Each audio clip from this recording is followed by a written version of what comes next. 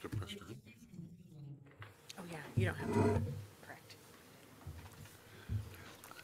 Good morning, everyone. Welcome to this joint meeting of the CMAP Board and the Policy Committee. As a reminder, if you haven't already, please be sure to complete the sign-in sheet out in the hallway before you leave.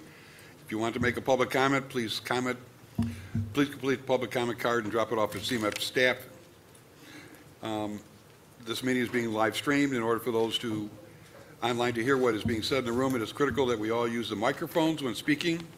You will need to continuously hold the button down on the mic when speaking.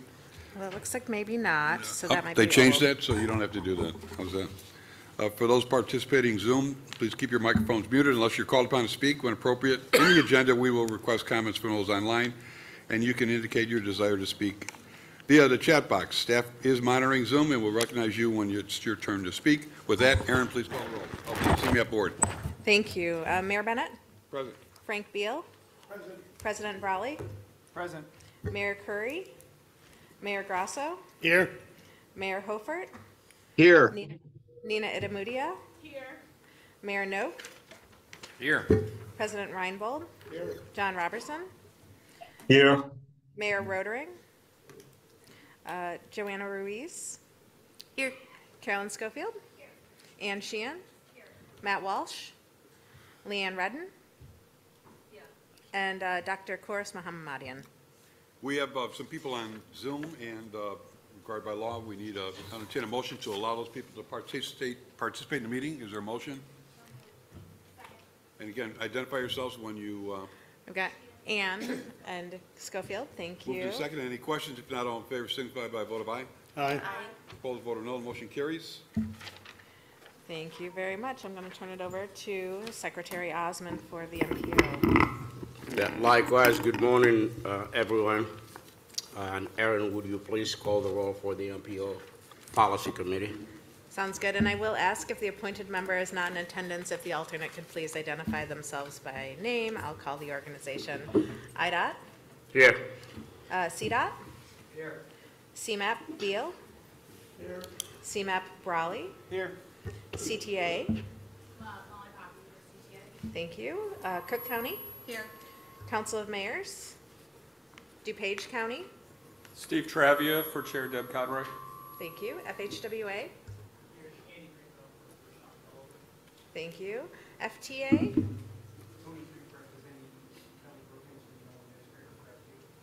Thank you. Illinois Tollway? Present. Thank you. Kane County? Tom Rickard here, representing Madam Chair Pirard. Lake County? Shane Schneider on behalf of Chair Hart. McHenry County? Scott Hennings on behalf of Chair Bueller. Metra? Here. Pace? Here. RTA? Present. Will County?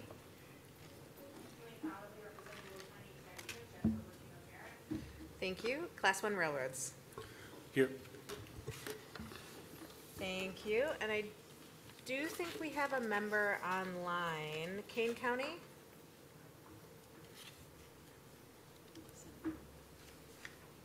We'll come back to that. We do have quorum of the MPO Policy Committee. Just given the fact that we have a couple new faces in the room, I want to welcome Steve Travia from DuPage. I believe this is your first MPO meeting. Joanna Ruiz from the CMAP Board, also her first MPO meeting. And also joining us is Mayor Curry from Linwood on the CMAP Board. So some new faces around the room that some of you may have not had at our last meeting. Please do. We appreciate your participation in the regional process, and we're excited to have you at our conversation here today. Under Executive Director's Report, right? Yes, thank you. So moving right along, I again just want to welcome everybody to the joint meeting of the MPO and the CMAP board here. We'll also recognize that Mayor Schilke has arrived for the MPO. You know, to the members of the MPO and to the members of our board, I hope you all have had an enjoyable summer here. My update's going to sound a little bit repetitive to board members because we met last month, but I think there are a number of things that we've had going on that we want to also share with our MPO Policy Committee members as well. So a few highlights from CMAP events that have been featured prominently recently. You know, I, along with a handful of our team, went to the Association of Metropolitan Planning Organizations Conference held this year in Salt Lake City. Amy Lee, our transportation deputy, did present on our plan of action for regional transit, and really joined a number of others around the room, around the country, from the Bay Area, from Metro Washington, who are also grappling with similar challenges around transit and what that regional conversation needs to be. So we learned a lot from that. We also had strong representation at the American Planning Association State Conference in Champaign, where senior planner Lily Brack moderated 2 panel discussions, one that looked at the work that we are doing with the city, the village of Ford Heights and their strategic plan, and also the work that we're doing in Logan Square around the transit action plan, and then talked a lot about Cook County's use of ARPA funds for capital investments, so really trying to highlight the good work that we are doing in partnership with many of you around the table here. Policy Principal Elizabeth Scott also led a discussion on the challenges facing public transit and the plan of action for regional transit. As a case study, Jamie Jackson, a planner on our team, facilitated a speed planning session, and our new planner, Gabriel Guevara, won APA Illinois' Emerging Planner Award, so we are excited to have him on the team here as well, and congratulations to him.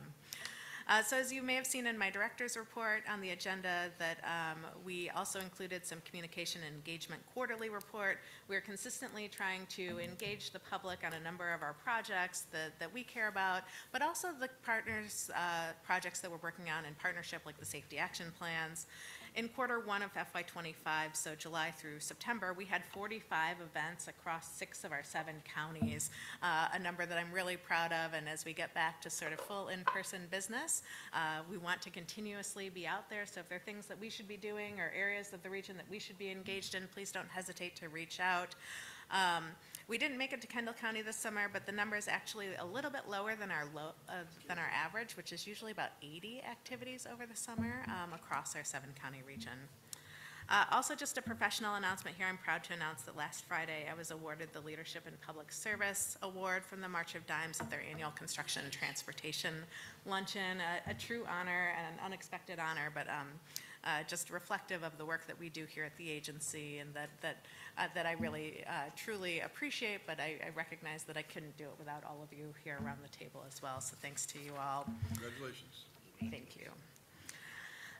Next, an update particularly relevant for the MPO committee, as we haven't met, but at our June meeting of the MPO, CMAP, IDOT, and CTA participated in the workshop led by US DOT's Build America Bureau on 290 and the CTA Blue Line Corridor. As a result of that workshop, CMAP issued an RFP to establish a corridor development office for the corridor.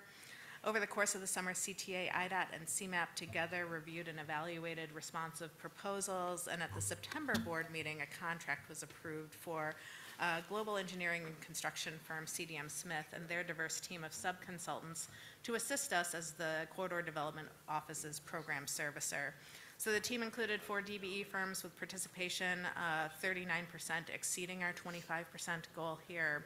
This partnership between IDOT, CTA, and CMAP, our goal really is to improve coordination as we pursue funding for the coordinated efforts to revitalize this corridor, this important corridor. So really thinking about strategic planning towards visioning, sequencing of projects, developing those funding plans, and supporting joint coordination with our federal partners, but also with our local partners that are numerous across the corridor. So as we continue to get things underway, we will bring that project to you all and update you on the process and the progress that we make over the next few years on that. Also wanted to announce that we've launched our travel household survey called My Daily Travel. Again, this is something that helps us understand how people across our region are traveling, how they're utilizing transit, or other modes of transportation to get to the places that they need to go. We hope to hear back from at least 4,000 participants across the region. This helps us really calibrate our models as we think about, who might use these systems and how different people might be changing those travel patterns post-pandemic as well. So we've got a couple hundred surveys completed in the first few weeks, so off to a strong start here. Thanks to you all for spreading the word here. If you do want to find out a little bit more, you can go to mydailytravelsurvey.com, but the survey is by invitation only because we are hoping to get a statistically significant response rate here. And then speaking of surveys, the CMAP Biennial Municipal Survey is going on now. Again, this really helps us understand what sort of resources we as an agency need to be providing to our municipalities across the region. So there are questions related to climate, accessibility, transportation safety, among other topic areas here. We've reached out to all 284 of our municipalities to encourage their participation, and the survey runs through Friday, October 18th here. So this, again, really helps us drive our technical assistance offerings across the region.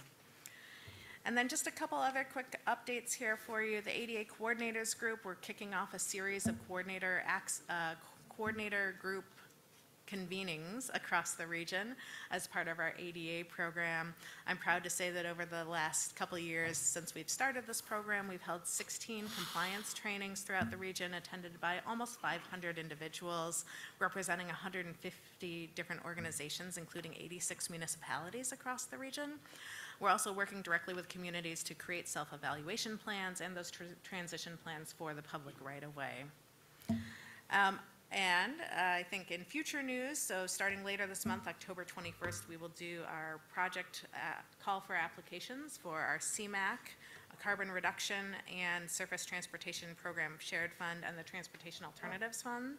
So again, these programs fund projects that are aimed at reducing emissions and improving traffic congestion, enhancing regional transportation infrastructure, as well as supporting non-motorized transportation. So if you or partners that you work with are interested in pursuing funding through those pots, know that on October 21st, that call for projects will open, and we will have more details on our website there. Finally, a little legislative update here. I know we'll have that on the agendas a little bit later here, but we are following closely all the legislative activity related to transit reform, as are many of you, I'm sure.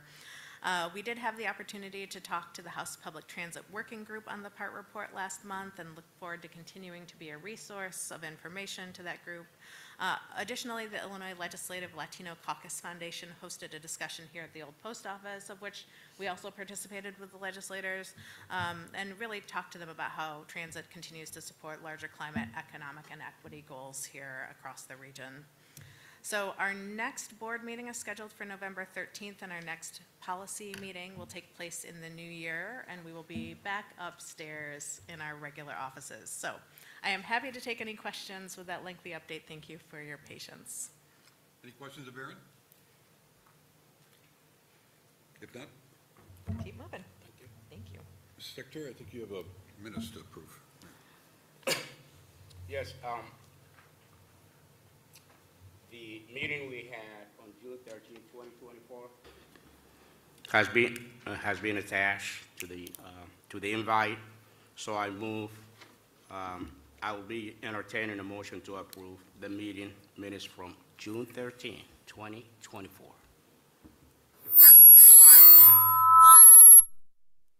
There are motions from Lake County? Thank you. Okay. All in favor, say aye. Aye. All opposed, say. Okay. Go ahead. All opposed, say nay. Motion carried. Thank you. Just for the record, the motion was Cook and seconded by Lake County. Aye.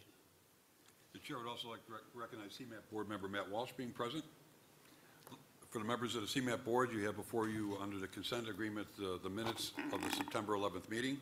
We have 3 contracts, authorization to amend contract C24-00066 with Energy and Environmental Economics, Inc.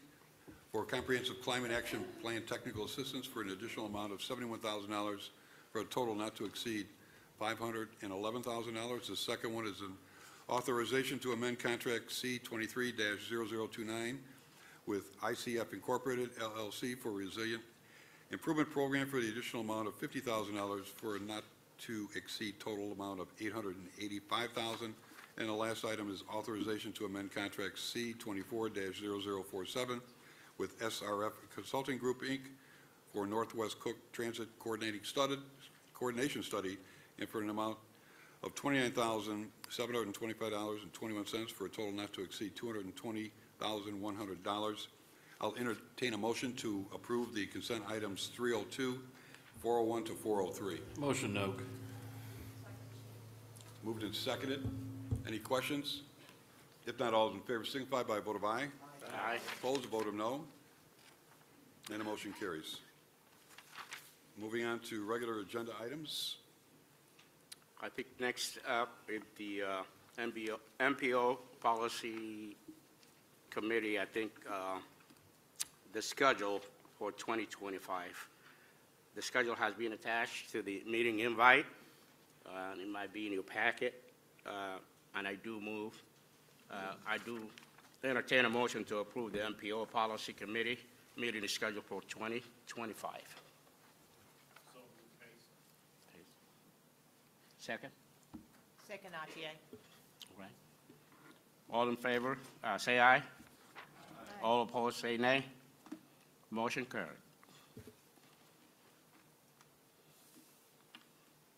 You have the election of the MPO Policy Committee, Mr. Secretary. Which one is it?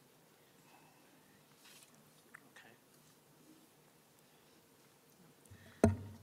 We are moving into item 5.02, which is the election of MPO Policy Committee Vice Chair. With that, Amy Lee, Deputy of Research, Analysis, and Programming, will provide the MPO nominating committee recommendation.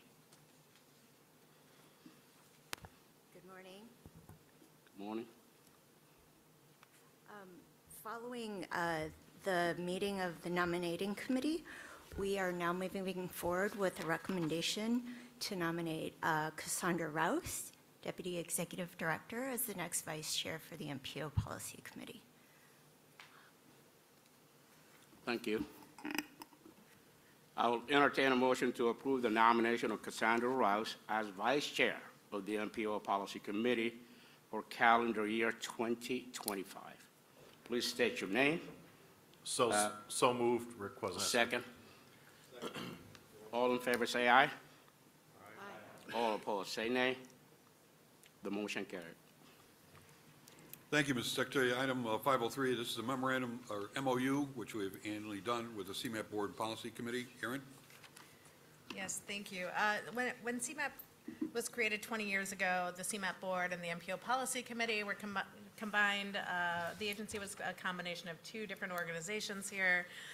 Both bodies jointly adopted an MOU that's the framework for integrating land use and transportation planning for the seven-county region that we represent. No changes at this time are being recommended of the MOU, but we are requesting that both bodies approve and reaffirm this MOU, really requesting that we continue to work in collaboration on both the land use and transportation issues together here at the region.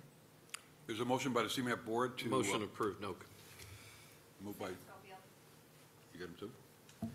Moved and seconded. Any questions? If not, all those in favor signify by a vote of aye. Opposed, vote of no. Motion carries. Mr. Secretary. All right, and likewise, can I get a motion to approve the MOU between the CMAP Board and the MPO Policy Committee? Second. Second, Cook. Cook, second. All in favor, say aye. All opposed, say nay. The motion carried. Great. And I should have said, Cassandra, we look forward to welcoming you to sit in the vice chair seat starting next year. Thank you very much. I look forward to it as well. Congratulations. Congratulations. Under item 601, the CMAP Board report. Is Leanne giving that? Sorry? I think that's me. That is you, Leanne. That is me. I feel like it's a little redundant. Erin kind of covered a lot of it, so I will just kind of hit some hard, this is the CMAP Board report to the MPO, if anyone's confused. The board didn't meet in July or August, and Erin sort of touched on some of these things, but at the September 11th meeting, The board received an update on the Greater Chicagoland Economic Partnership regarding the efforts that have been made during the first year of the partnership, and look at sort of future work to come on board with that. Also received a brief update on upcoming amendments to the bylaws pursuant to changes passed in Public Act 1030986. And just for a refresher for people, the Public Act amends the 4/5 requirement of the board members in office to allow for a simple majority vote for contracts, except the executive directors pertaining to their employment of the executive director, I should say. And it also connects to grants and purchase agreements and meeting minutes, so moving to that simple majority there. The Public Act becomes effective January 1st, 2025, and the board will consider approval of those related bylaws amendments in November. So that concludes the report, but just a small matter of indulgence. I would just like to also, I guess I could do this at the end of the meeting, but the RTA is hosting with the service boards a transportation summit, our second summit, on October 24th. It's going to be focusing on suburban service. Invites have actually gone out to all mayors and counties. If you haven't happened to have seen that, reach out to me or anyone on my staff and we can make sure we get that to you again, but we would encourage participation. It will be the afternoon of the 24th in Arlington Heights. So with that, I will turn it back to you, Mr. Chairman. Thank you, Liam. Under the Council Mayor's Executive Committee report, is Mayor Schuelke going to give that, or? Yep, he's here already. Oh, I didn't see you come in, Jeff. Welcome. The Council of Mayors Executive Committee includes representatives from each of the 11 sub-regional councils of mayors, and we last met on September 24th. At that meeting, the council began a discussion of the complex transportation funding process, a conversation that will stretch in over the next several meetings into next year. The September agenda also included an introduction to the social economic forecasts that serve as the anchor for the development of the regional transportation plan. The mayors will continue to provide local input and guidance on the regional transportation plan. And finally, we've had several mayors, including myself, suggest that we maybe want to have a special meeting or a discussion at our next meeting about severe weather trends that are starting to really show themselves in our area. And so I know we've invited some of the weather agency folks over to have a meeting with us, and we will have an open discussion of those complex weather challenges and what we're going to see happening in the region. And that kind of concludes my report. I would like to invite anybody here who'd like to come and hear the weather conversation. I think it could be an enlightened conversation, and one that I'm really pleased that CMAP is more than willing to take on and have as some discussion for our members. Thank you. Thank you, Mayor Schuelke. Under item 701, the CMAC Program Midpoint Performance Plan, Doug Ferguson is going to give that presentation. Welcome, Doug. Good morning. The federal performance measures established by the Federal Transportation Bill MAP 21 and refined by the FAST Act and the Infrastructure and Investment and Jobs Act set three specific performance measures that are tied to the Congestion Mitigation and Air Quality Improvement Program, or CMAQ. Our region receives CMAQ funding because we are in non-attainment for the National Ambient Air Quality Standards for ozone. As part of the CMAQ performance measures, Northeastern Illinois is also required to develop a performance plan that will cover 4-year periods in time. The first performance plan was started in 2018 and ended in 2022. The region is currently at the 2-year mark of the second performance plan, and the report included in your meeting materials today is the midpoint performance report. The performance targets reflected in the report were set in 2022 as part of the ONTO 2050 update plan. Next slide. Three performance measures are the peak hour excessive delay, which measures the annual hours of peak hour excessive delay on the national highway system per capita in both Northeastern Illinois and Northwest Indiana. The second one is the non-SOV travel, which is the percent of non-single occupancy vehicle travel in the Northeastern Illinois and Northwest Indiana as measured by the U.S. Census Bureau's American Community Survey data. The total emissions reduction is the estimation of volatile organic compounds and nitrogen oxides emissions that are reduced by CMAQ-funded projects shown in kilograms per day. For both the peak hour excessive delay and the non-SOV travel, we are required to set those targets with our MPO neighbors, the Northwest Indiana Regional Planning Commission. Next slide. The peak hour excessive delay has met our 2-year target of 15.6 hours. While I would like for CMAQ to take all the credit for this achievement, it is most likely caused by changes in travel as a result of the COVID-19 pandemic. Next slide. For non-SOV travel, our 2-year assessment is 36.3%, which is above not only our 2-year target, but also the 4-year target. This achievement can be tied to work from home demographic growing during the pandemic and then not returning to pre-pandemic levels. Next slide. For both VOC and NOx, our 2-year assessment shows that the region is falling short of the targets. This can be tied directly to how the targets were created and the fact that projects that don't have the same estimated emissions benefit. So if a project doesn't go forward, we can't count the benefits of that, and when we were programming, our programming was off just a little bit. Also with NOx, we do not see any diesel-specific projects obligate funds during this period. Diesel fuel is one of the main contributors of NOx emissions in the region. The midpoint report was turned into IDOT and then shared with FHWA prior to the October 1st deadline. In 2 years' time, we'll begin assessing the progress made on the 4-year targets and setting new targets for the next performance period. And with that, I'm happy to answer any questions on the report. Any questions of Doug? Thank you, sir. Thank you. Under item 702, the Regional Transportation Plan, RTP update, Ryan? And while Ryan gets up there, I just wanted to provide a quick refresher on our regional transportation plan and our different approaches that we're taking this year as opposed to previous years. So our current regional transportation plan is on to 2050, and the goals and recommendations identify how our 7 counties and 284 municipalities address transportation, housing, economic development, open space, environment, and other quality of life issues here. You know, the 3 guiding principles informed by every recommendation will continue to serve as our pillars for our next RTP: inclusive growth, really making sure that we're focused on growing our economy for everyone across our region; resilience, making sure that we're prepared for both those rapid changes, but also those things that are known and unknown across our region, and that we are prioritizing our limited investments and our resources here, really making sure that we're carefully targeting the best opportunities for us to get that big return on investment for the limited resources that we have here. So at this time, we're uncoupling the vision and the RTP into separate but related documents and processes. And we've had some conversations about this, but I just wanted to provide that context before Ryan starts to talk about the RTP.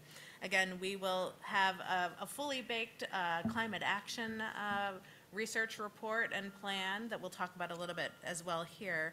So building on down to 2050 here, the principles and the vision, the RTP is going to continue to guide our transportation investments for the region, but really with that same planning horizon of 2050. So it allows us the flexibility both to address some new and existing challenges and opportunities, and really trying to stay aligned with our overall regional vision that we set in 2050. So on a parallel track, we'll be engaging you all starting next year, our partners, our stakeholders, on developing a renewed regional vision here, again, that will continue to inform and guide all of our work. So just with that sort of quick reminder, let me turn it over to Ryan.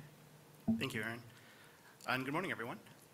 Again, my name is Ryan Tomto. I use he, him pronouns, and I'm a principal policy analyst here at CMAP and oversee the Transportation Investment Strategy Program, which includes the development of the next regional transportation plan. My presentation today is focused on providing an update on our progress developing the Regional Transportation Plan, or RTP. And in this presentation, I'll highlight the key work coming up in 2025, and then dive a bit deeper into the work to develop the financial plan. In the process, we'll use in the year ahead to develop a plan that'll help us understand how we will pay for the strategies and investments that are included in the final plan. A few reminders about the RTP. This plan will build on the mobility work included in Onto 2050 and will maintain a 2050 planning horizon year. The RTP must be updated every 4 years and is critical for ensuring the region can continue to receive federal funding. To meet federal requirements, the RTP must be adopted by October of 2026. Federal regulations also require the plan be fiscally constrained, meaning the plan must only include investments that can be delivered within the anticipated revenues identified in the plan. This is meant to keep the plan financially realistic and achievable. It's important to emphasize, though, that the RTP is not just a technical document. It's an opportunity for the region to reflect on our vision and goals for our transportation system, and to check in on our progress on these goals and use that information to prioritize the policies and strategies that guide transportation investments for the long-term future of Northeastern Illinois. There's a lot of work that goes into developing this type of plan. The process involves revisiting goals and objectives, measuring performance, and forecasting future transportation needs based on how the region will grow and change. Throughout the process, we're asking big picture questions, like what kind of transportation system do we want? What are the challenges and opportunities? And how do we get there? This is about making strategic choices to ensure we're addressing current challenges and positioning the region for the future. So as you can see here on this chart, there are many streams of work currently underway to develop the plan. Teams are working to collect and analyze data, to understand existing conditions, and forecast future regional needs. We've also been working to understand the transportation priorities of communities throughout the region. We previously presented on our review of over 30 multimodal transportation plans at the local, regional, state, and federal levels. We've also been on a listening tour, going throughout the region, talking to communities about what transportation priorities are top of mind for them. We've been working with our partners to update policies and processes related to the selection of regionally significant projects, and we've begun the process to develop the RTP's financial plan, which I'll go into greater detail here in a few moments. Throughout these streams of work, we're engaging with our transportation partners and stakeholders, as well as taking an equity-centered approach to public outreach. So looking ahead to 2025, the Board and MPO Policy Committee will see this work come before you at your various regularly scheduled meetings. Early next year, we will present on the updated approach for selecting regionally significant projects, which will kick off the process to begin identifying and evaluating them for which projects we'll be including in the final plan. In the spring of 2025, we will bring information on emerging priorities and existing conditions to help inform conversations on prioritizing strategies in the plan that will take place at your regularly scheduled meetings, as well as in a series of stakeholder forums that will take place later in the summer of next year. These conversations will then inform the selection of a prioritized list of strategies and projects to be included in the plan, as well as the financial plan for how we'll go about paying for them. The process to begin determining those funding options is getting underway now, and I'd like to take a few moments to provide an overview of what all is entailed in that process. So a key part of the RTP is making sure the plan is financially sound. In other words, we have to show that we have enough funding to pay for the investments included in the plan. The financial plan is a required component of the RTP. Specifically, federal regulations require the financial plan demonstrate sufficient funding will be available to cover the multimodal surface transportation investments identified throughout the planning process. To meet these requirements, CMAP must determine the anticipated expenditures and revenue sources necessary to carry out the operation, maintenance, and expansion of the region's transportation system between now and 2050. It's important to note, though, the financial plan isn't a budget. It's more about serving as a tool to help us understand the relationship between investments included in the plan and determine what measures we need to be taken in order to ensure we have the funding necessary to implement them. To do this, we look at federal, state, and local funding, along with transit fares and tolls, to get a full picture of the resources we'll have to work with. This chart shows the revenue sources that were included in the financial plan for ON to 2050. We start with what are called baseline revenues, which consist of the projected forecasts of all existing federal, state, local revenue sources throughout the region that is received for transportation purposes. Baseline revenues include system-generated revenues, which largely are comprised of tolls and transit fares. Local revenues include both local taxes dedicated to transit, such as the RTA sales tax, and fees collected and dedicated to transportation by local governments, such as county motor fuel taxes and municipal motor vehicle registration fees. State revenues include the state capital program and fees collected by the state and dedicated for transportation, such as motor fuel tax, the sales tax on motor fuel, and motor vehicle registration fees. And finally, federal revenues include both discretionary and formula funding programs. With all these funding sources combined, baseline revenue forecasts for the ON to 2050 update that was adopted in 2022 were projected to provide a total of $488 billion in revenues. These baseline revenues alone are not enough to cover the transportation needs of the region, though. Past financial plans have therefore also accounted for additional revenues that could reasonably be expected to become available between now and 2050. These new revenues, referred to in the plan as reasonably expected revenues, must be achieved to ensure the future, that these revenues must be achieved in order to pay for the full amount of strategies and projects included in the plan. In the 2022 update, ON to 2050 plan, reasonably expected revenues were forecasted to generate an additional $38 billion. These future revenues included tolling highway expansion and reconstruction, replacing the motor fuel tax with a road usage fee or charge. As a reminder, a road usage charge is where drivers pay based on the number of miles that they travel to generate revenues for the transportation system by charging drivers based on how often they use it. The ON to 2050 update also included expanding the sales tax base to include services, which was forecasted to generate an additional $9 billion in revenues. And the ON to 2050 update also included implementing a regional fee on transportation network companies, or TNCs, your Ubers and Lyfts, as well as expanding the local pricing and parking fees. Combined with baseline revenues, the ON to 2050 update forecasted a total fiscal constraint of $526 billion. So that's on the revenue side, but then we move over to the expenditure side. On the expenditure side, the total fiscal constraint was spread across the categories identified here in this chart. We start with baseline expenditures. These are the costs associated with administrating, operating, and maintaining the existing system in its existing condition. Combined, this accounts for over 80% of the transportation system's total expenditure cost. The remaining costs include the improvements to existing system that would be required to meet the performance targets that are set in the plan, improvements to the system that would meet other regional goals such as pedestrian and bicycle improvements, ADA improvements, intelligent technology systems, and other enhancements to the system. And finally, the cost to expand the transportation system.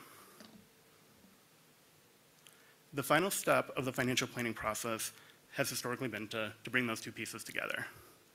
Baseline revenues and costs associated with operating and maintaining the system have generally limited the level of additional investment that might be possible, while reasonably expected revenues have provided a way to expand the fiscal constraint and account for the costs of adding more capacity to the system and other system enhancements. For this next RTP, we're building on that foundation, but evolving the process a bit to create space for regional dialogue on how we can plan financially for the future. We will continue to forecast baseline revenues and expenditures, but through this process, we're considering how trends like the transition to electric vehicles, changes in fuel taxes, changes in transit ridership, and inflation might impact this funding picture. The previous plan also had grouped improvements such as pedestrian, bicycle, ADA, ITS, and other enhancements into a single bucket. For this plan, we plan to put more specificity where possible into that category, breaking them out and having an understanding of what revenues and expenditures we expect to see. To achieve this, we will work with our implementing partners and other stakeholders to understand how many of these costs are already accounted for in project proposals, as well as to look at new data sources, such as the accessibility plans that are currently being updated across the region in line with CMAP's ADA program. We'll also be introducing scenario planning into the process this cycle to help us prepare for different possibilities. These possibilities include things such as slower than expected revenue streams or other inflationary impacts. By considering these scenarios now, we can have more informed decisions later. This approach will help us forecast potential new revenues and highlight trade-offs if funding falls short of expectations, helping us to navigate the fiscal constraint federal requirements. For instance, we assumed a road usage charge would be in place, would replace the motor fuel tax by 2025. It's clear we're a bit away from that actually happening. So scenario planning will show us how the fiscal outlook changes if in this financial plan we say a road usage charge will be in place by 2035 versus if it was in place by 2045. And what does that mean for the revenues we have available for projects? In the end, this process gives us a strategic understanding of our plan's financial limits, allowing the region to make informed decisions about transportation investments and explore various possibilities for improving our regional system. We are very excited to kick off the financial stream of work. We have already begun collecting up-to-date data on baseline revenues and data on current asset conditions throughout the region, which will allow us to better estimate costs. Additionally, over the next couple months, we will be establishing a financial planning resource group comprised of technical experts from our partner agencies who will help advise us through the financial planning process, both for the baseline forecasts as well as for those future revenue scenarios. Thanks for your time today, and I'm happy to take any questions. Any questions of Ryan? Yes. Thank you. Gary Grosso, Village of Burr Ridge Mayor, CMAP board member. Wow, it's great to see a presentation with this kind of detail focused on a concept I would never think would be put up there, and that is fiscal restraint and trying to plan within the fiscal capabilities, the realistic fiscal capabilities.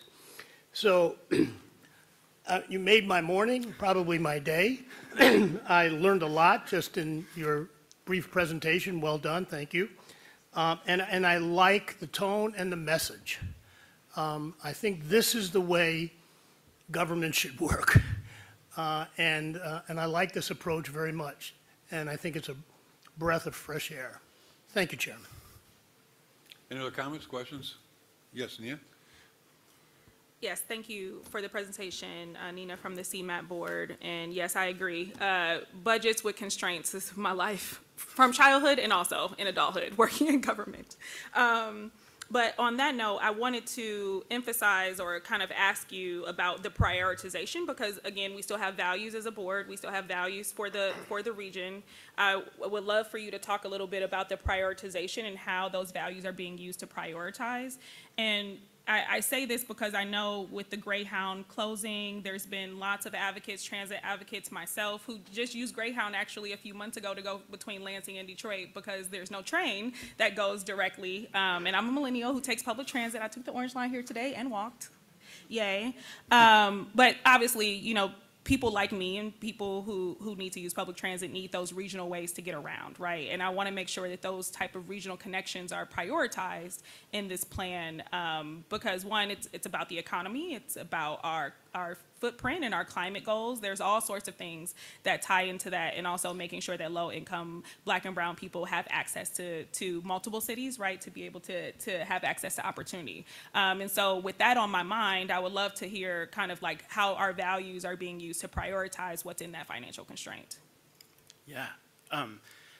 So throughout the process, actually in January, we'll be coming back to both the board and MPO policy committee meetings with our proposed approach for how we select, or how we identify, evaluate, and select the regionally significant projects. And then we'll go through that analysis and evaluation process to bring it back to the board and MPO for consideration and discussion, as coupled with those stakeholder forums that'll be happening in the summer, as well as throughout the scenario planning work that we'll be doing, being able to take in all that information to have a conversation around how do we go about prioritizing it. So at the moment, we don't have the exact evaluation criteria. That's the process that's unfolding, but we will certainly have more information on that in January. Okay, then I guess, thank you for that information. And my desire, my direction as a board member is to make sure that objective criteria understands, like, again, our values, which are stated within the plan, which are stated in a lot of our goals, and using that as an objective criteria to prioritize what we're going to put in that financial constraint. And yes, that is more information that I would like to have an eye into as you come back with more updates, because I think that's really important. Again, and I say this all the time to my colleagues, you know, we have to align our values with our budget, and if we are saying we're going to do something, we actually have to put the resources behind it and prioritize that. So just wanted to say that for the record. Thank you. Other questions? And understanding, as we have over the many, many years, is that the fiscal constraints, or certainly the revenue constraints, are outside of our control, but both state and federal revenue sources taking place. So you wish you also had leadership here in the General Assembly to observe what this is all about. We've had spurts over the years with surges of capital investment, but certainly nothing steady. So in consideration of what has been laid out here as potential revenue, we are unfortunate a gap away from understanding as an entire state the challenges that we need in the fiscal investment by sources outside of our control to be a partner in this. So that continues to be a challenge going forward. Mr. Secretary? Oh, I'm sorry. Yes, Doctor, go ahead. Kouros Mohammadian, CMAP Board. Thank you for the report, and I'm glad that you were considering the decline in transit ridership as well as the transition to electrical vehicle. That's great. I would just want to encourage you guys to also consider the population decline and all the depopulation happening in our region in the past, few years. That's going to be actually just changing your baseline. Mr. Secretary? I'm sorry. You good? Oh, okay. I'm sorry. Thank you very much. Thank you. Moving on to the Climate Action Plan. Nora Beck is the principal, but before she gets to speak, I'll turn it over to Caroline. I know you have some comments. You serve as the Project Steering Committee Chair. Yes, and thank you for the opportunity to represent the CMAP Board on the CAP Steering Committee. This group, which had its first meeting back in June, includes experts from the public, private, and nonprofit sectors from across the region who bring a diversity in perspectives and knowledge. We are charged with guiding and informing the climate action planning process and bringing perspectives around regional priorities and challenges, areas for collaboration, and strategies for implementation. We are committed to working toward the national goal of net zero emissions by 2050 and recognize the importance of ownership for implementation, equity for impacted communities and workers. Today, the CMAP team will provide a project overview and update, share regional information around our GHG inventory and emissions, and introduce approaches to reduce emissions in the context of onto 2050 recommendations and regional priorities. We hope to engage you in a discussion on how we can work together to help our region advance existing priorities. So, Nora, thanks. Thanks, Caroline. Thank you. Go ahead, Nora. My name is Nora Beck. I use she, her pronouns. I'm a principal and oversee CMAP's Climate Action Program, which includes the project to develop a regional climate action plan for the greater Chicago area. Today, I'm going to provide an update on our progress, highlight what we'll be doing in the coming year, and discuss a sample of greenhouse gas emission reduction strategies we are working on with regional stakeholders. But first, I'd like to set the Comprehensive Climate Action Plan for the Greater Chicago area in the context of this larger body of work for the agency. In 2050, the region established a goal of a region prepared for climate change, and that to do so, we needed to intensify our climate mitigation efforts. The plan set an aggressive goal of an 80% decline in greenhouse gas emissions relative to 2005 levels by 2050. To achieve this, the plan specifically calls for the development of a regional climate action plan to further chart a path forward. It also recommends greenhouse gas reduction strategies like transitioning to electric vehicles, increasing transit ridership, and advancing renewable energy. So what is CMAP doing to act on the region's climate commitments? 2 key projects are helping us to identify and prioritize effective strategies for achieving the region's climate goals. The first one is our work to develop a comprehensive climate action plan for the Greater Chicago area. I'll focus on this project during the rest of the presentation. A complementary project, the Clean Energy to Communities Technical Assistance provided via the U.S. Department of Energy, is allowing us to work in partnership with 2 national laboratories and ComEd and the Respiratory Health Association. Together, we'll explore strategies to transition to a clean transportation system in beneficial and cost-effective ways that work in concert with our electric grid. This first-of-a-kind effort, where transportation planners and electric grid planners are working together to understand the needs and constraints of each other's systems, will be essential as we advance climate work. We're going to learn a lot from both of these projects, and we hope that they will inform and shape future regional action. Once the Climate Action Plan is complete, we'll work with you to help us identify and advance the most appropriate strategies for the region using the CMAP implementation levers that we have at our disposal. So let's dig into the Comprehensive Climate Action Plan for the Greater Chicago area. With the passage of the Inflation Reduction Act, unprecedented levels of funding were made available to advance climate work. The US EPA's Climate Pollution Reduction Grant Program is one such example, and it's providing planning funds for all states and metropolitan statistical areas across the country. CMAP partnered with the Metropolitan Mayor's Caucus and our sister agency, NERPC, in Northwest Indiana to do this work on behalf of the region. And as this slide shows, we are not alone. Nearly every state and major MSA is participating in this program. That means that they are each developing their own climate action plans that are specific to their jurisdictions. As required by the US EPA grant, there are 3 planning deliverables.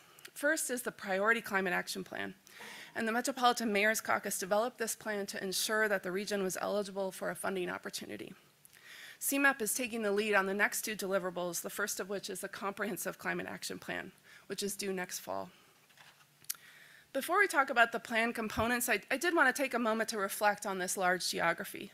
The planning area involves 13 counties. It spans 3 different states and 3 different MPOs. The plan will provide a framework of strategies that outline a path to reach national goals. It will serve as a springboard for ongoing conversations and planning efforts at the board, MPO, county, municipal levels, as well as the state and federal governments. Following the plan submission to US EPA, CMAP will work with the CMAP's governing committees to learn from the process, identify beneficial paths forward, and confirm implementation action for the CMAP region. So the plan will identify strategies that will help us reach net zero greenhouse gas emissions by 2050. Net zero means cutting greenhouse gases from human activities to as close to zero as possible, with any remaining emissions balanced out by natural carbon sinks or removed by other means. There's also a shorter-term goal to cut greenhouse gas emissions by 50% by 2030-2035. These 2 targets are consistent with the intent of ON to 2050 and the national and international goals to avoid the worst impacts of climate change. Creating the plan will follow roughly 6 steps, and we are engaging stakeholders through the plan steering committee, the working groups, and other avenues for their implementation and technical expertise. First, we worked with stakeholders to establish guiding principles to help us navigate the path ahead. Second, we created a greenhouse gas inventory for the area to estimate emissions by each major sector. Now we are identifying strategies to reduce greenhouse gas emissions and to avoid potential negative impacts for communities. Next, we will estimate how those strategies impact emissions and create scenarios to understand different paths we could take to reach our reduction goals. Then we'll analyze how the strategies we've selected can benefit communities. And then finally, we will complete our climate action plan by the fall of next year. At the outset of this project, we wanted to establish guiding principles with our steering committee to confirm the values that they want to bring to the process and use these to guide us through potential difficult decision-making that we may encounter in the future. At our first meeting, we learned from the steering committee about their own goals and principles and how they think we should collectively approach this task. After further iterations with members, we have drafted these 4 principles to guide us. Commit to zero by embracing transformative strategies that accelerate the region's progress towards net zero emission targets. Center equity by seeking to reduce existing disparities for underserved and marginalized communities, designing strategies to maximize benefits, and advancing an inclusive energy transition. Plan for action by prioritizing actions that move the region towards short and long-term goals, and by collaborating with stakeholders to ensure the plan recommendations are relevant, realistic, and actionable. And then finally, grow a clean economy by harnessing the economic opportunities of climate action to foster innovation, create quality jobs, and position the region as a leader in the clean economy. We've shared our greenhouse gas emissions inventory in previous meetings, but I just wanted to do a quick refresh and highlight how the CMAP region compares to this larger 13-county area. In 2020, the 13 counties produced approximately 166 million metric tons of carbon dioxide equivalent. And as you know, the larger Chicago region plays an important role as a national transportation and manufacturing hub. Given our existing energy sources, these activities produce significant greenhouse gas emissions and make the region a major contributor to the national emissions profile. From this map of emissions by county, you can see that higher proportions of emissions are associated with our more heavily populated areas and industry clusters. Our 7-county region makes up a majority, or nearly 70%, of the total planning area's emissions. However, there are some distinct differences between us and the rest of the area. And you can see that best in this next slide as we take a peek at emissions by sector. Just a quick orientation on this slide, our 13-county planning area emissions are shown on the left, and a subset of those emissions for the 7-county CMAP region are on the right. Just comparing the sizes of the buildings and the transportation across the 2 bars, you can see that the vast majority of building emissions, about 90%, occur within the CMAP region, and the vast majority of transportation emissions, about 82%, occur within the CMAP region. This same pattern is not true for industrial emissions, where the CMAP region has about 1/3 of the total, and the other 2/3 are in Indiana, and more specifically, Lake County, Indiana. So to reach national goals, an array of reduction measures will be needed across all these sectors. Regardless of the sector, the measures generally fall into 3 main approaches. The first is to avoid or use less energy. In the building space, this could mean improvements to the building envelope, to reduce heat loss. In the transportation space, this could mean moving trips to transit, walking, and biking. Second, to use low carbon solutions. This approach focuses on shifting the energy source to lower carbon emitting sources. That includes renewable energy, low carbon fuels, and electrification. Switching from on-site combustion to electricity, whether it's in your home or in your car, is more efficient and reduces greenhouse gas emissions. And third, sequester emissions. Natural lands and assets with technological approaches can be used to remove greenhouse gas emissions from sources that are particularly hard to eliminate via the other 2 options. There are synergies between all 3 of these approaches, and there are clear advantages of using some over others in specific locations. Our work will recognize the distinct assets and conditions in each county and the corresponding effectiveness of the strategies to reaching our goal. Well, this is the first time that CMAP is working with partners to draft a comprehensive climate action plan. Many of the strategies are not new to the agency. CMAP has been engaged and working to advance many of these recommendations for years. In the next slide, just using that same framing that I stepped through, we've identified just a sample set of measures where CMAP has already advanced implementation, either through policy research and development, programming and investment decisions, data provision, and local planning technical assistance. We've worked in these areas given the importance of these strategies for meeting a variety of other regional priorities. So as I close, I wanted to pose a question. Our role here is to make sure we lift up regional priorities and we help our communities and implementers make these a reality. How do we help our region move forward with these existing priorities? How else can we be advancing these strategies? Thank you. Back to you. Carolyn? Okay, thanks. Thank you, Nora. As we know, our role at CMAP is to use our levers that Nora talked about to move the needle on our regional and national climate goals. We can lean into and learn from local partners who are leading in this area, like McHenry County.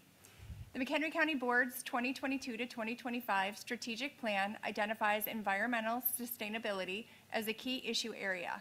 They have a website dedicated to communicating progress towards their goals and the strategies and actions to achieve them. For example, McHenry County has a 15-year decarbonization plan, which includes a greenhouse gas inventory and benchmarking the county's emission sources and establishing an emission baseline. The result has been used to make significant progress on reducing energy consumption at county facilities. In 2008, McHenry County government buildings consumed 14.3 million kilowatt hours of electricity. By 2023, McHenry County facilities reduced this amount by 43% to 8.8 million. The county I represent has identified existing priorities. How do we help and support our partners and implementers to advance these? So back to you, Nora, to facilitate that. Yeah. Thank you. No, I'm sorry. Yeah, well, I think I'll just share that there are lots of really great things that are going on locally across communities and counties that are already setting the wheels in motion, because as we think about reducing our energy consumption, right, there are these co-beneficial outcomes, right? You're saving costs, you're saving money, and at the same time, we're also reducing our greenhouse gas or carbon emissions impact too. And so I think the question to the committee members, whether you're in the transportation space or in the local government space, which I guess are kind of the same, one and the same as well, how else can we be thinking about supporting you all through this process? Yeah. So just Chair. a thought as I think, you know, you overall look at this whole situation, somehow we've got to get ComEd to come to the table with a plan for upgrading their system and modifying their system in order to accommodate electrification and any additional, you know, add-ons to their existing system. I mean, from a transit standpoint, we've got that internally based upon where our garages are or whatever the case may be. But quite frankly, even moving forward, you know, industries, you know, they obviously know where all the industries are. What, if there is going to be additional electrification or other, you know, other demands on their system, are they prepared for it? And quite frankly, I'm looking for a detailed plan from ComEd to come forward. I'm not looking at the CEO to stand up in front of everybody and saying, we're ready, because they're not. I mean, you talk to municipalities from the standpoint of economic development and everything else, they can't even provide transformers. So I think, you know, as we look at this, an important part of it is we can do all the things that we're talking about doing, which I believe is good, but ComEd is the missing link. And without some major commitment from them moving forward, and maybe that needs to be done legislatively, I don't know, but I don't think we're going to make a tremendous impact, you know, unless that happens. Because the companies are going to look at it and say, well, I'm not going to invest if if I've got to put money in the ComEd system in order for me to accommodate this. Mayor, go ahead. I'd like to completely support those comments as well, but I had a good fortune in our community to be a part of a session that brought out several members of the legislature and the solar industry recently at a facility which we're proud to have in Romeoville that is one of the largest solar rooftop installations that actually provides complete power for a manufacturing facility, which you don't hear very often. But the topic of discussion was the current efforts to support battery capacity to go along with this.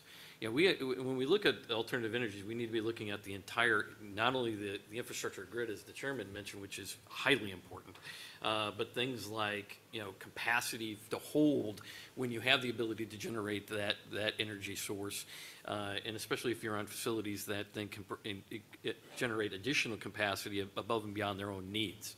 And promote that not only on the small scale, but on the larger scale as well, in order to make sure that we are maximizing the energy that we're generating today, because we need to get as much as we can and hold as much as we can for high peak usage periods.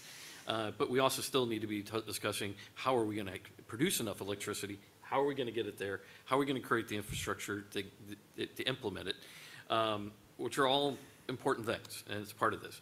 And with that, too, on that topic, again, and I brought this up in the past, and I brought it up, thankfully, with the members of the Senate and the House that were there from the state, that the continuing desire to work more diligently on rooftop solar installations versus greenfield. We are still putting too much time and effort and seeing too much investment, in my opinion, and many of my colleagues' opinion, and destroying open green fields with solar installations rather than maximizing the ability to utilize existing rooftop space. There are hundreds of millions of square feet of existing rooftop space that, with today's technology and as light as they are, that require less retrofitting and could allow us to install this. We need to find creative ways to entice the industry and those users to install those so that we're not wasting perfectly good green space when we could be doing it in a more efficient way, in my opinion. So I hope others will join me in that. Yeah, further comments? Go ahead, Nick. I always have a comment. Thank you. I also agree with my colleagues about thinking about kind of the use of electricity and batteries. It's kind of on a different scale for me of thinking about the unintended consequences of electrification in the sense of in the continent in Congo, the strip of materials and how that has an effect. And so like what we do here and how we move forward has an effect globally, and we should be thinking about that. I know people in my generation care about that deeply. Actually, people across the generations think about that differently. Actually, let me not make that generalization. Another thing that I wanted to talk about or emphasize is kind of like the communal way of kind of like that energy saving. I know, with my work in government, whether it be in Los Angeles or Chicago or now at a nonprofit, it's kind of not disingenuous, but short-sighted to just say like, oh, go get a Prius or, retrofit your home. It's kind of like, what are the communal ways in which we can think about energy saving, whether it be, if it is electrification, maybe it's not about the individual, but like our fleets and how we're shipping things, right? And I agree with like, how do we use existing buildings for solar? How do we incorporate that into our development plans? I know I've worked in cities in which that is required at certain stages. And so like, how do we explore that on a regional level? And then obviously I've always been an advocate for equitable transit-oriented development, which also helps with that, right? And so these are all things that are more on the community level and not necessarily just on the individual level, because again, we're in the climate crisis now. We are seeing it, and each person has to do their part, but in a way that's equitable to them. So, you can't ask I have an electric car, but you can't ask everybody to go get an electric car. So, like, what are the ways in which community, regardless of your status in life or how much money you make, community is contributing to that. So that would be my comment and wish. But I love the work that you all have done so far, and thank you for the report. Thank you. Thank you, Nora. Thanks. And Caroline. Moving on to the Regional Safe Streets for All Grant Program update. We have two speakers, right? So Lindsay Bailey and Elaine is Bottomley. Yep. Welcome. Good morning. My name is Lindsay Bailey again, and I am the program lead for Safe and Complete Streets. Today, I'm going to give you an update on our work to improve traffic safety with a focus on what we are doing with this grant. We also, as Mayor Bennett mentioned, we also have Elaine Bottomley from Will County to hear about their experience. So next slide. Many of you have seen this chart before.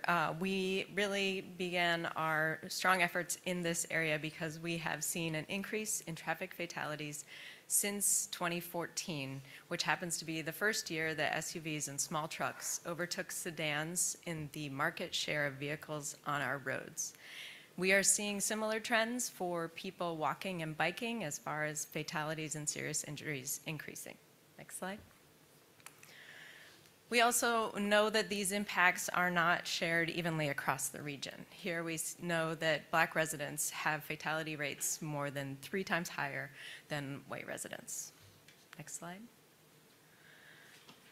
And on top of these tragic lives lost, there are additional impacts.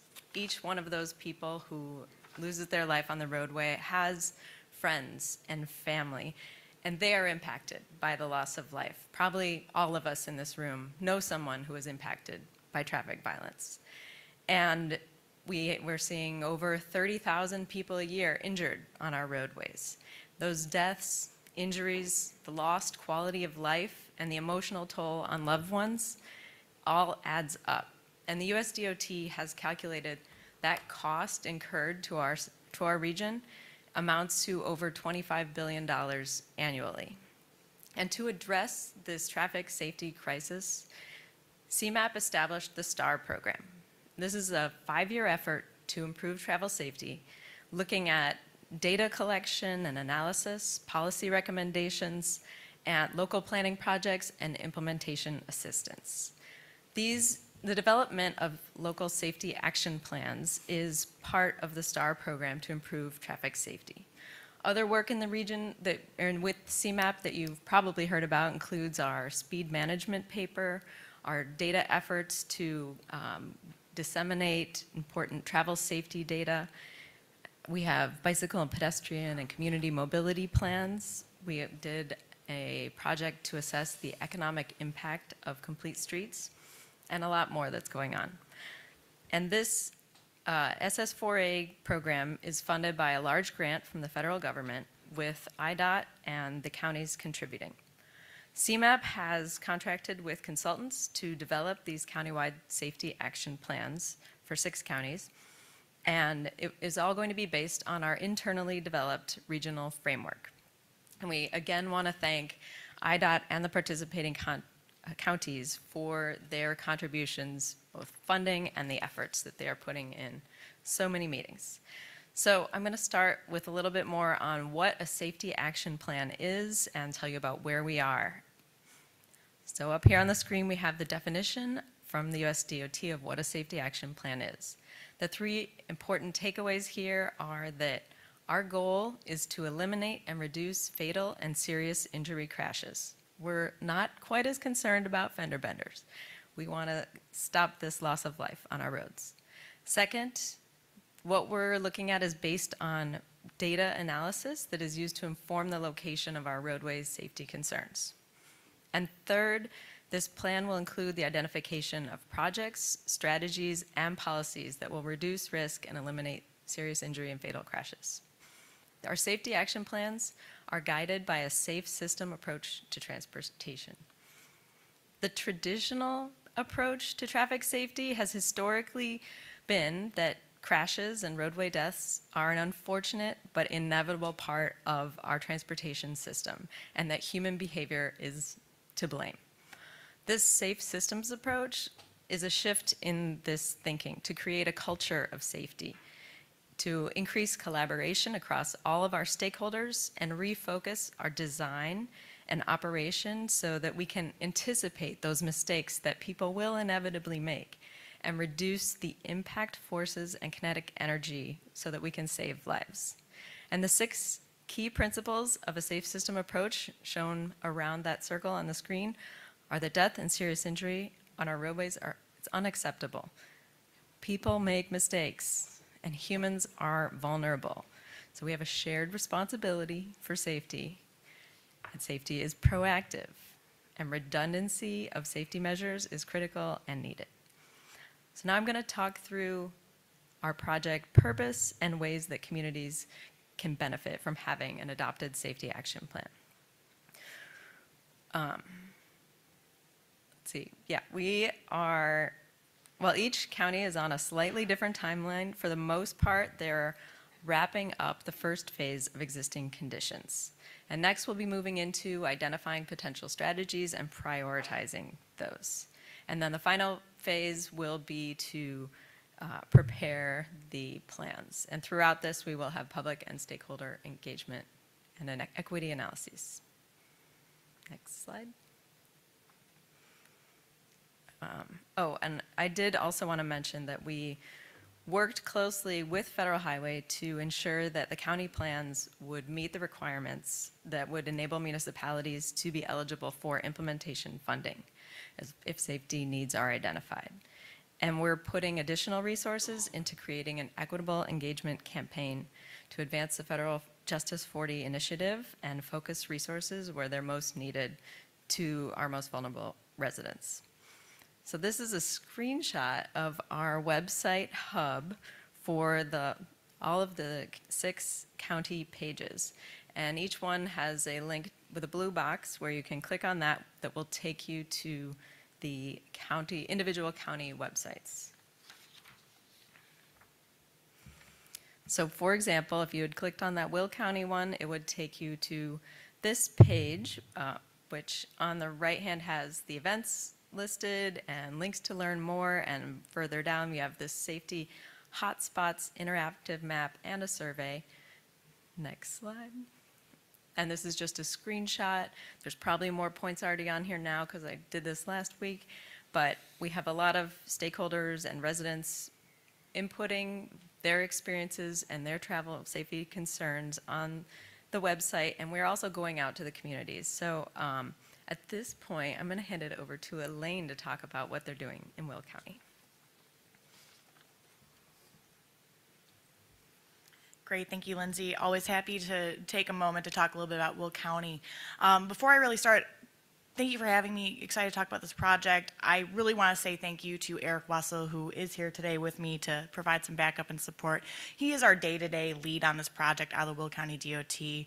My name is Elaine Bottomley. I'm out of the Will County Executive's Office, and we're helping to provide some additional support. But truly, Eric is the one day-to-day pushing this project along and making sure it has the support that it needs. What we're seeing in Will County is applying a regional framework and a regional initiative into a complex county. I think we all know that Will County is a little bit of everything, right? We have rural, urban, and suburban, making this a challenging planning exercise. So I have a couple of slides. We're going to talk a little bit about data, a little bit about public engagement, and what our overall experience has been so far. So as you can see on this slide, we have data from 2018 to 2022, and it's giving us a picture of what our current conditions are. You can see that our crashes are primarily motorists, which isn't too shocking given the framework of what currently exists in Will County from a land use perspective. I think it's also interesting to point out that when you look at this extrapolated to fatal and serious injury crash rate per 1,000 residents, Elwood is our #1 municipality seeing crashes that exist. For those of you that don't know, that is right by the largest inland intermodal port in the country. It really speaks to the perception that residents in Will County have that driving amongst trucks and freight and being a pedestrian in those spaces is unsafe and challenging. So as we go to the next slide, a majority of our crashes, not accidents. I know Lindsay's going to yell at me later for saying that, sorry. It's been a learning process going through this, right? It's rephrasing and relearning what to say. It's not an accident, right? And it has taken me a long time to reframe that in my mind, and I hope this now sticks with you all as well. It's not accidents, it is crashes. But majority of our crashes are on our surface streets and in our urban areas. We do have rural and we do have rural crashes, but again, primarily focused in our urban spaces. As we go to our next slide, our consultant team has worked on gathering information about these crashes and with conversations with municipalities, as well as taking some additional data from our residents through public engagement to draft our high injury network. So if it is a red line, it is a potential high injury corridor that has a higher level of crashes, be it through just motor vehicles or pedestrians as well. So as we go to the next slide, one of the big things that I want to talk about is our public engagement. So on our next slide, you'll see a brief overview of what we've done so far from a public engagement standpoint. We're not just looking at crash data. We're also engaging with our public. I think we all know of an intersection that we won't cross or an intersection we're going to avoid because of near misses. And capturing that data and that information is really impactful to potential recommendations and improvements that we could make. From our online engagement, we've had 416 contributions. We've had 371 locations added onto our hotspot map. We were out at the Will County Fair directly engaging with residents. That's where this photo is from. We had a great map. People were able to come up, talk to us about their experiences. At the fair, we gathered 112 data points and identified 50 additional hotspots, all from talking with 102 residents. We've presented at Will County Governmental League, which is our COG in the area, as well as hosting a community open house. I had 25 attendees that was over at the Ovation Center in Romeoville, Mayernoak, a beautiful facility.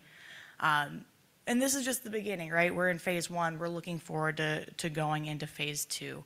Our consultant team of WSP and Cran Strategies has done a really great job navigating the unique systems that exist within Will County. And we really are looking forward to the next steps of this planning effort, which is really only possible with the support from our CMAP team, our consultants, but especially I want to thank our key municipal partners, especially today in the room, Mayor John Noak.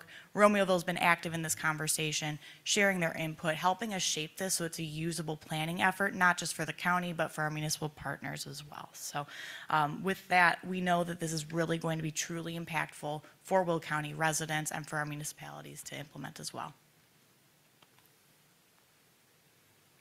Thank you so much, Elaine, and I wish we could hear from all of the counties today. We have some of the representatives here in the room, but we don't want to take all of your time. But obviously, having this plan in place is not our end goal. We want to improve safety, which means that we need to implement the recommendations. So upon the completion of having a safety action plan, communities in the region will be eligible to apply for funding through this program to build out the recommendations. So this slide is just showing some examples of projects that have been funded through this program by implementation grants. So we have some for infrastructure, and the next slide, we have some examples of funded projects that address operational safety, and the next slide that is coming. And we also will look at strategies and policies that we can implement. All right, next slide. So as I mentioned at the beginning, all of these county plans are based on that regional framework and that we are adjusting as we learn. And at the end of this process, we also will have a framework for how CMAP can continue to advance this very important work. So I think Elaine and I are both happy to take any questions at this point. Any questions? I've got one. Oh, go ahead. I'm sorry, who's up? Mayor? Thank you. So we're in the midst of an ongoing reconstruction of 294. It certainly affects my life a lot. I'm on it frequently. So how did your programs interact with the redevelopment and the tollway board to increase safety for the redevelopment of 294? Oh, that's an excellent question, and if we'd started many years ago, we would have that conversation, but we're kind of just getting going with our existing conditions analysis, and the next phase is where we start those conversations with all of the regional stakeholders. So projects like that will be very important, and we're really happy to have IDOT at the table to work with us to address some of the traffic safety concerns. Well, maybe I Director just Rouse wait, might have so- some insights as well. Yeah, so, I mean, you mean the 294 project was not? We weren't started. I know, so, Okay. okay, fair enough. But let me offer, Director Rouse, I think this is a great opportunity for this cross-board MPO conversation, because I know safety is top of mind for her and her team as they go through that reconstruction process. Yes, Director thank Rouse. you so much. I'm Cassandra Rouse, Executive Director, Illinois Tollway. First, I'd like to say thank you for the presentation this morning, and also just to highlight, yes, we all know it's a nationwide issue that fatalities across the system has increased at a level that is unacceptable. So from an Illinois Tollway perspective, we take that very seriously, and across our system, for every incident that happens, whether it results in a fatality or it's an accident, we analyze those scenarios to understand, why. And we, have a great handle on, what we call our hot spots in the system, where we know that we need to revisit and evaluate on how we can make sure that we're reducing incidents in those areas. So it is an active priority of the tollway. We do monitor it and manage it, and I definitely welcome the opportunity to be a part of this effort that, CMAP is currently, underway with doing and implementing, and we are there as partners to make sure, again, across the region, that we are ensuring the safety for all of our motorists. So thank you. Thank you, Mayor Note. Having participated in this process, I just can't say enough about the project team. I think they're doing an excellent job in all the counties, and I think this is probably one of the best processes we've had. Why I encourage everyone to participate is because this goes from the smallest intersections to the biggest ones. It's not just the ones we'll hear about on the news, and 294 is important, but it goes to all those small things that real people, day to day, find as a challenge, whether it's in a vehicle, or they're in pedestrian, or they're on a bicycle, whatever mode they may be taking, this is a real-life interaction. I personally put on notes on the map. I mean, it's a great way to do this for people. It's real. They can feel it. They can see it. They can talk about it. And I think that I'm very excited to see where this project can continue to go. I think it's incredibly important. And what it does is also provides an opportunity for all those multi-jurisdictional intersections and issues to really have a real dialogue. Oftentimes, especially in our region, you could be dealing with an area of concern that can involve a multitude of different entities, everything from a township to the village, or maybe it be the county, or the state, or the tollway maybe. Those things can often overlap. An area of concern may have multiple jurisdictions involved, and this format allows for that conversations to start to emerge. Just from the session that we had in Will County, I know that some good dialogue occurred with us, with some of the neighboring jurisdictions and overlapping jurisdictions about potential resolutions, whether they're the ones that are highlighted during this process or the ones that we engage in separately. I think that it's incredibly important to have this process. I also just want to take a quick moment. I want to thank the Will County Executive's Office on leading the effort. We're, as was indicated, our county, and there are other counties like that, is very diverse in its range of land use and density throughout the county. It's a very big county as well and creates a unique set of challenges. But the County Executive's Office really engaged in, on their roadways, a better process of working on, trails and bikes and pedestrian crossings for the first time in the county's history to bring that out. And I really want to thank them in that foresight in working on that.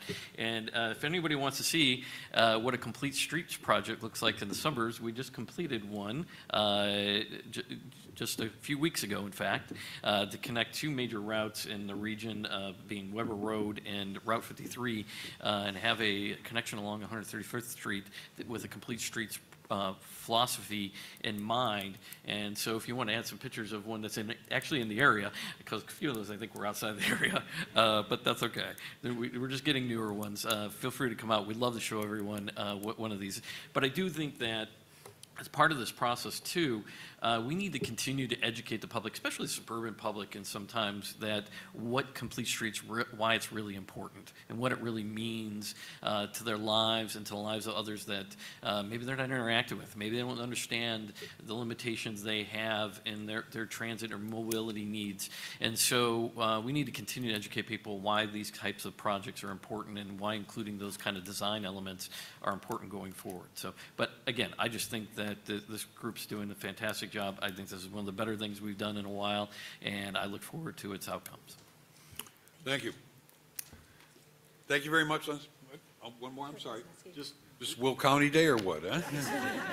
No, I'm going to read you. Well, I'm going to talk a little bit about both, but one thing, and I think this is a great program. I think it's something that everybody should participate in, because I think we've all, from different agencies, have different levels of safety that we're trying to improve, but it takes cooperation, you know, throughout everyone. Just one of the things about the metrics that you guys used on like population base, you know, I'd encourage you to look at some other use other than just population. Primarily because when you do look at Elwood, it's like, yes, there are some fatalities in Elwood, but some of them are on I-55 in Elwood, like zip code, if you will, or whatever the case may be. Or they might be on state highways or county highways or whatever the case may be. So I think there may be a better way to kind of like look at that. The other aspect of it is too, I think part of what we need to include, and this is something from a PACE perspective, we've had constant issues forever, as long as I can remember.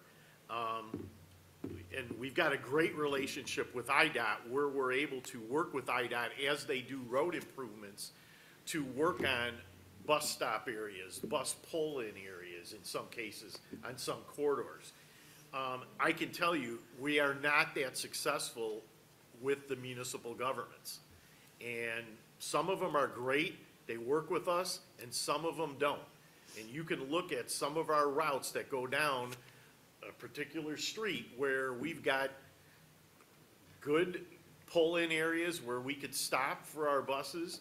We've got bus shelters and protected areas, and then there's some areas where we've basically just got a pole in the ground with a sign and no sidewalk and anything. And I think that's where, you know, it could be really important from CMAP standpoint to say, hey, if you're gonna continue to get funding for some things, you're gonna have to provide sidewalks. You're gonna have to, you know, provide, you know, the ability for some of the safety for people, you know, boarding transit and so forth. A couple other things to look at too are these motor scooters that the young kids are driving. I'm telling you, I've seen it every morning if I go for coffee. There's kids on their way to school on these things going 15, 20 miles an hour, and literally you don't see them. And somehow, I mean, maybe that needs to be addressed again through the legislature or whatever. You know, and maybe, I don't know if anybody else is seeing that, but, you know, I know it's like that in the city, but out in the suburbs, I mean, they're moving. And it's dangerous because you can't react that quick. The other thing too is just, this is just for your own, everyone's purpose or whatever. Somebody needs to do like a little educational thing on the roundabouts. Because people come up to those and it's like, where do I go? What lane do I go in? And they can be striped however they are. Maybe through the Secretary of State's office, you know, when people got to take tests or whatever. But I'm even talking about like young kids. I mean, we need to educate people on that because these things are starting to pop up all over the place. And I can't tell you how many times, like, I'm driving with my daughter goes, which lane do I get in? I'm like, just follow the arrows, you'll be fine. But, you know, I think it's just coming up and seeing cars, so I think that's something that, you know, maybe can be addressed somehow, just with education. Excellent, thank you. Thank you very much. Moving on to the Executive Committee report, Stephanie. And while Stephanie gets up here, I'm just going to opine on one thing that Chair Kwasniewski brought up here is that you know, the opportunity that we have across both of these boards is our funding policy decisions, right? So if we truly want to make a difference in some of these big issues, we really need to be thinking about how we change or shift our mindset around the way that we fund and how we holistically approach some of these projects. So I'm glad you raised that. I think as we think through some of these bigger projects that we've been talking about, our next year of work really is going to be how do we bring these things to fruition with the tools and levers that we have as a regional body, and where all will you want to be a part of that conversation? Stephanie. Good morning. This is just our standard report. We typically give it to the Executive Committee, but because the Executive Committee is not meeting this month, we're presenting it to the board. And it's really just a summary of the grants and procurements that occurred in the month of September. Thank you, Stephanie. I think unless there are any questions, it is just for informational purposes for everyone. Thank you. That's the way our executive committees run, right? About 3 minutes? We're down to the end here. And finally, you have the state legislative update. John, welcome. Good morning. I have a very brief report. As Aaron mentioned earlier, we are actively involved in monitoring and meeting with members of the Senate Transportation Committee. The committee is now nearing completion of its series of hearings around the region and the state to get input on opportunities to improve transit service. The last transit hearing is scheduled for next week, October 16th in Springfield.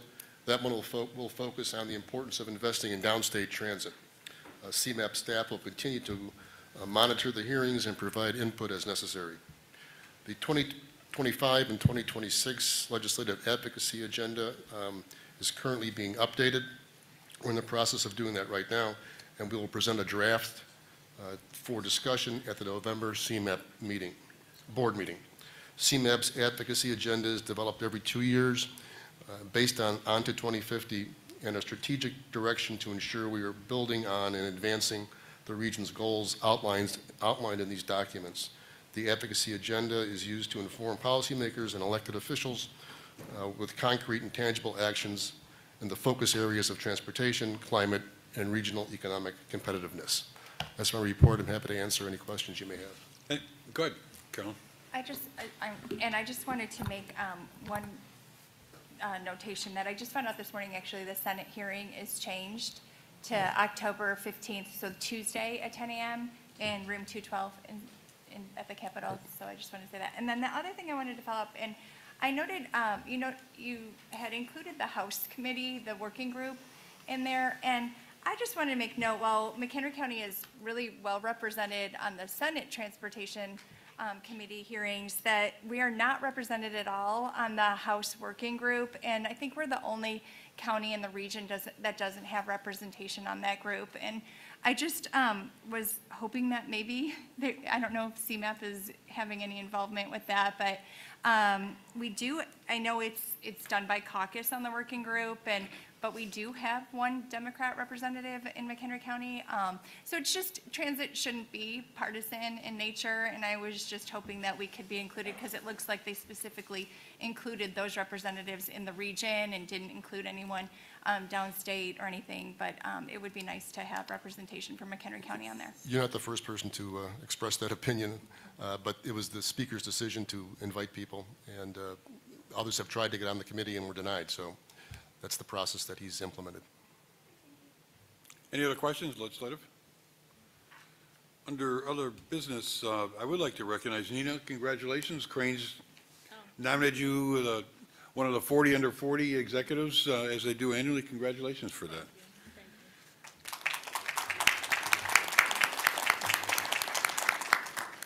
Mr. Secretary, you have any other business? That's a question for all of us, I guess. Are there any other businesses before the MPO Policy Committee?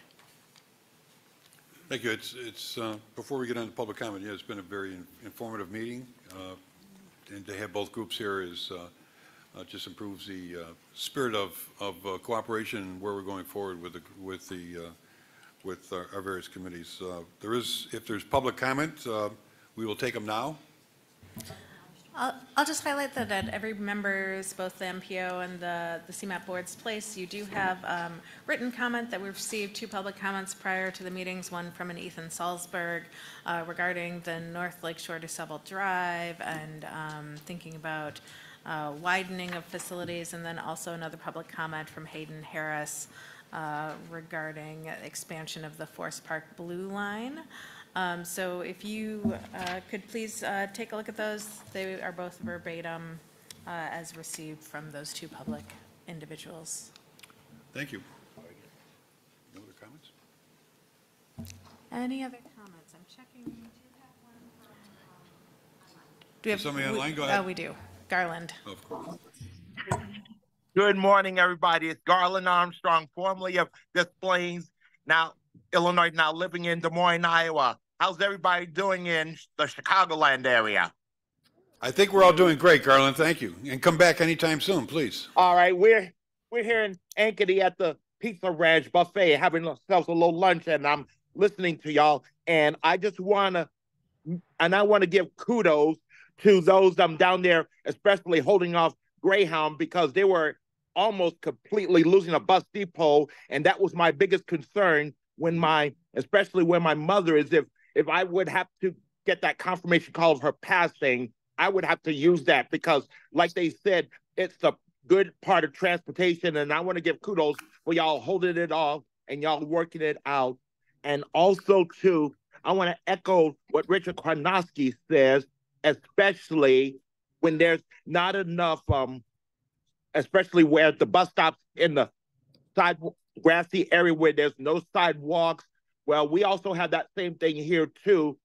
And Richard Kwarnowski, you should tell him, too, here in Des Moines, especially Dart, there are two communities that will no longer have paratransit, and they're going to be, because they're worrying about the tax rate here, and they're pulling out, and that's going to be a problem for the communities and where we are at right here, because there won't be any buses or the paratransit going in either of those communities. So just tell them at Pace about what's happening here, what's going to be happening here in Des Moines, Iowa.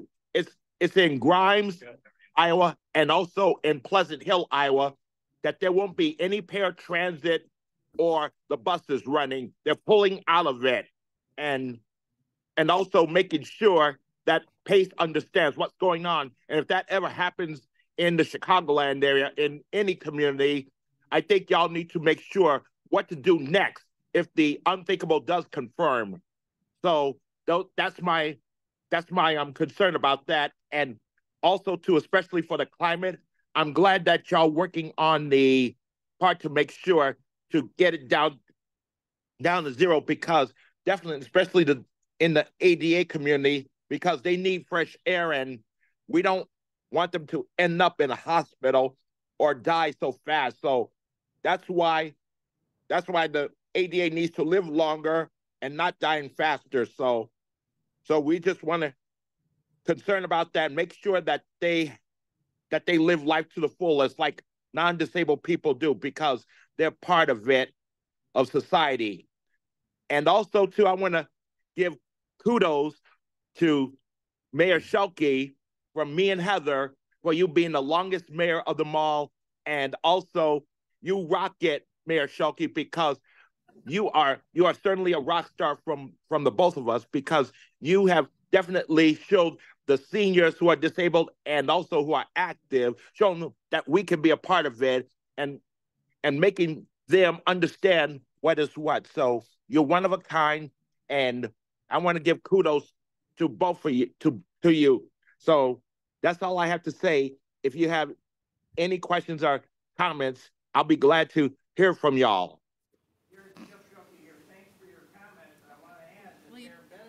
Your mic's not on.